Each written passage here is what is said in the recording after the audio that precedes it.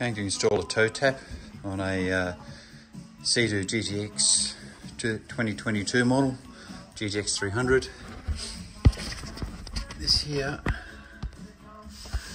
is the water line coming in from the back of the boat. Goes into that T-piece right there. We're going to undo that clamp, remove this section of pipe, run a new hose from there under this gunnel here.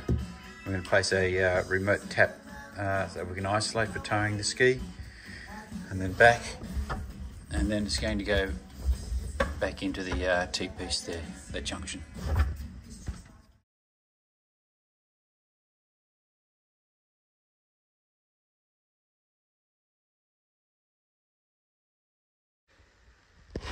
Okay, got 3 meters of 3/4 inch hose, 3/4 inch ball valve, 2 barbs.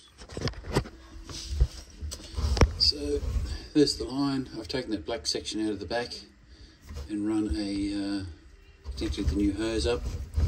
So it's running through here, along there.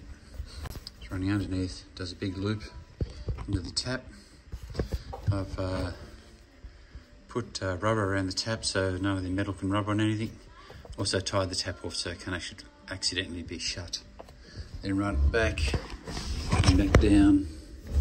There's the line back into the T there.